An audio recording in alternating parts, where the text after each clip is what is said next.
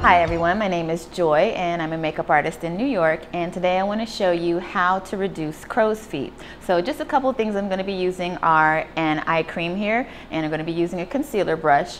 A couple of things with crow's feet, what you can do to prevent them to begin with are to limit your time in the sun. A lot of sun exposure tends to cause the crinkling around the eyes.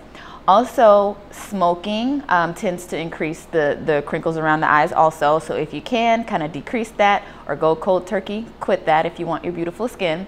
Another thing that you can do if they're already starting to settle in is to use a really heavy moisturizing cream, something that has sunscreen in it and something that has maybe peptides or something to regenerate the skin. So basically you want to try and do your eye treatment at night. You can take a little brush. And the reason I'm using a brush is because it tends to be less pressure on the skin than if you were using your fingers. And you do want to decrease the amount of pressure that you're using because you don't want to increase the lines that are around the eyes.